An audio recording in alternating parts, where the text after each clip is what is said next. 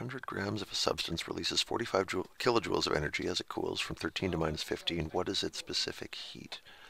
Okay, well, temperature is changing, so our trusty formula comes out. As soon as you see degrees Celsius going up or down, this is almost our only option. The total energy, they say, is 45 kilojoules. You know what? I've been doing all of these in joules and grams. I'm going to work this one in kilojoules and kilograms just to show you that it can be done.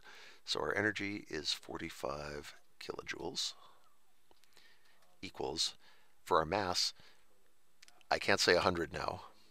I have to convert this into kilograms. 100 grams, if you divide it by 1,000, gives you 0.1 kilograms for the mass. The specific heat, I do not know. We're trying to find it. And the temperature change, if we went from 13 down to minus 15, that's a difference of minus 28 degrees. It's a 28-degree drop. I should say minus 28.0 degree drop because 3 significant digits. So for our delta T, this is me not putting the negative in because it just doesn't help us.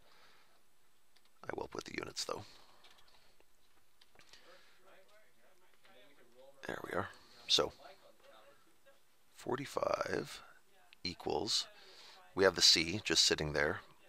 Can't do anything with that yet, but we can multiply these numbers. 0.1 times 28 gives 2.8 C. And then we divide both sides by 2.8 to get C by itself.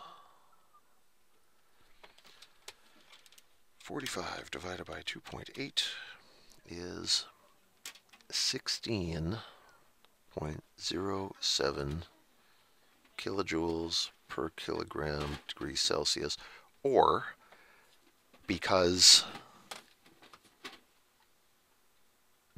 the units are equivalent, we can also call it a 16.07 joules per gram degrees Celsius.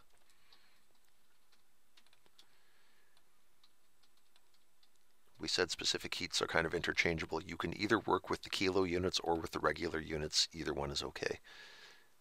While we have this, we've got our table over here. Let's see if we can figure out what this thing is. Is there anything up here with a specific heat, anything like 16? Not really.